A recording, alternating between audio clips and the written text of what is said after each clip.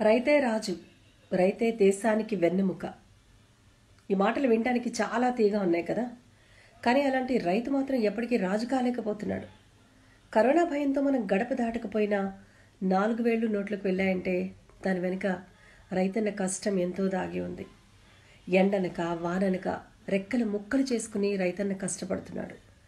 ఈ కరోనా పుణ్యమా అని పంటలు కొయ్యలేక కోసినా ఎలా అమ్ముకోవాలో తెలియక అల్లాడిపోతున్నాడు. మన ఆకలి తీర్చిన అన్నదాత తన కాలే కడుపును మాత్రం కన్నీళ్లతో నింపుకుంటున్నాడు. కరోనా కట్టడికి కోట్ల రూపాయల విరాళాలు ఇస్తున్న దాతలు అన్నదాతకి వెన్నుదన్నుగా ఉంటే బాగుంటుంది. ఇప్పటికైనా వ్యవసాయం విలువ తెలుసుకుందాం. రైతన్నని రాజు చేయకపోయినా పర్వాలేదు, కనీసం బంట్రోతుగా మార్చకుండా ఉంటే చాలు.